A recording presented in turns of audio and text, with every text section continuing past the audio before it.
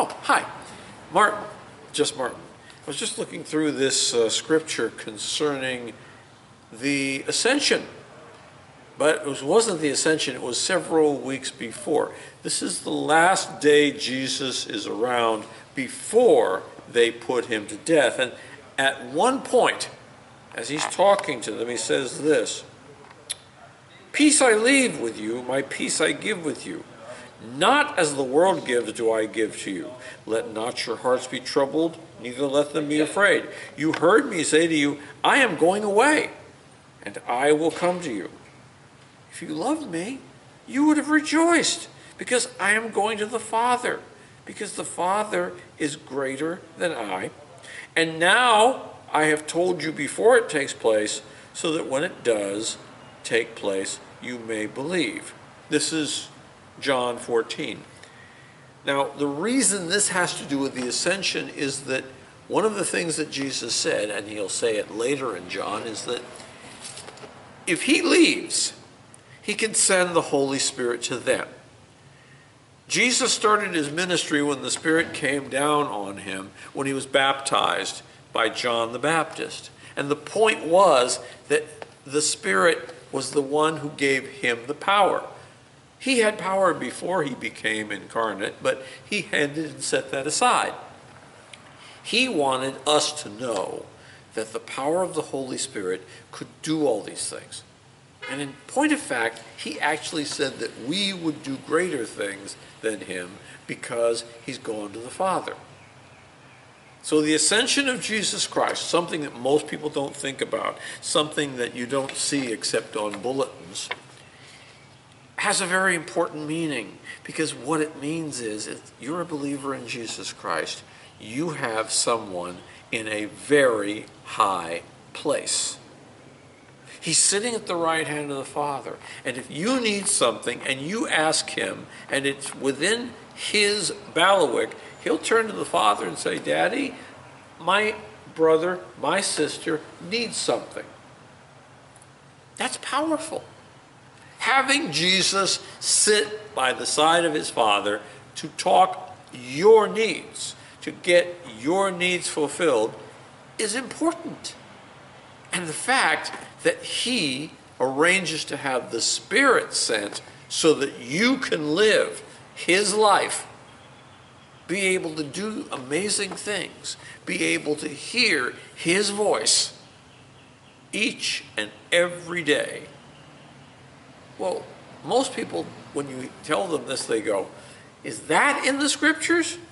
Well, you just heard me read it. It's there. It's there. And because Jesus is who he says he is, it's real. I want you to think about this a moment. Paul would later say that no person could believe in Jesus Christ without the Holy Spirit. If you are a believer in Jesus Christ, you don't have to wait for the Holy Spirit. He's already there.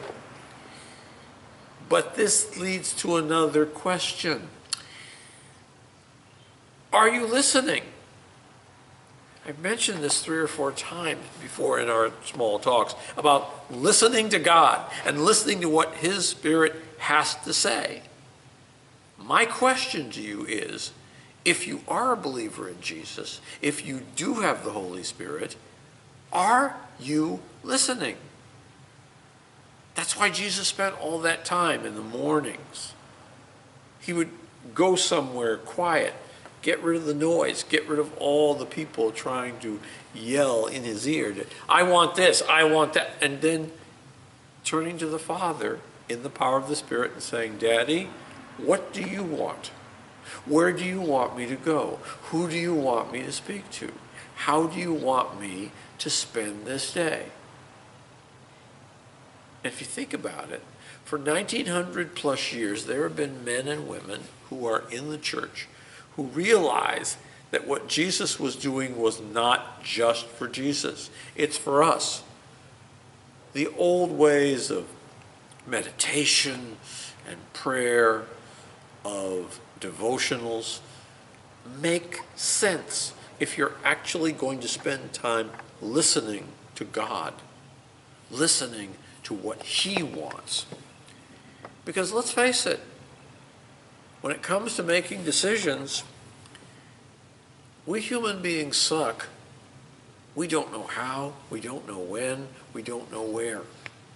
But he knows how, he knows where, and he knows when. So it would make sense to listen to him, to hear his spirit, to find out what he wants, and how he wants you to bless other people, and how he can bless you.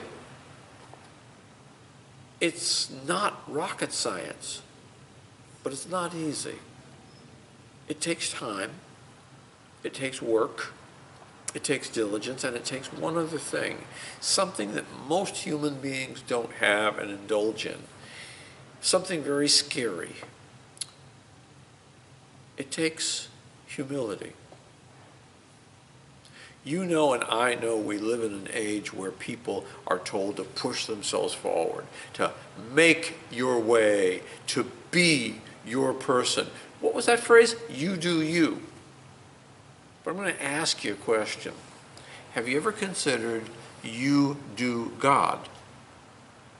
Listening to what God's word says, listening to him in quiet prayer, listening to your brothers and sisters who know what is good and right, some of which are very wise.